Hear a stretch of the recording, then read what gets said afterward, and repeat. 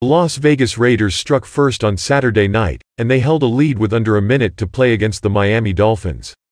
But they could not hold on to save their playoff lives, opting to run down the clock rather than score a touchdown late in the fourth quarter, and watching as Ryan Fitzpatrick, who was replacing a benched Tua Tagovailoa, led Miami all the way down the field for a game-winning field goal.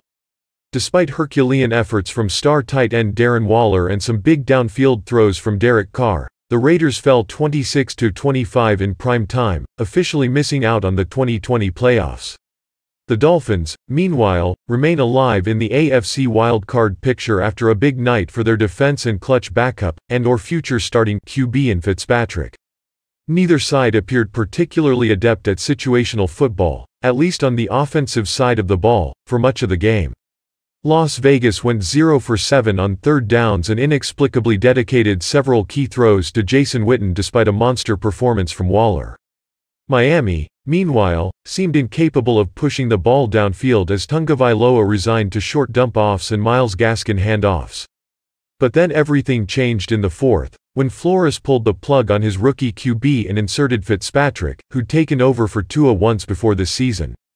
Instantly, the Dolphins began moving the ball with splash plays, and thanks to John Gruden's decision to kill time rather than bolster Vegas' late lead with a touchdown over a field goal, Fitzpatrick got the comeback opportunity with just 19 seconds to play, and delivered, somehow finding Mac Hollins on a deep ball while being brought down by his face mask to set up Jason Sanders' winning kick. Gruden and the Raiders, 7-8, fared just fine on the stat sheet, averaging nearly 6 yards per play as Carr racked up more than 300 yards through the air and hit Nelson Agholor on several big plays. But they did not come up big when it mattered most, whereas Fitzpatrick absolutely did. He and the Dolphins, 10-5, will close their 2020 season against the rival Buffalo Bills on January 3.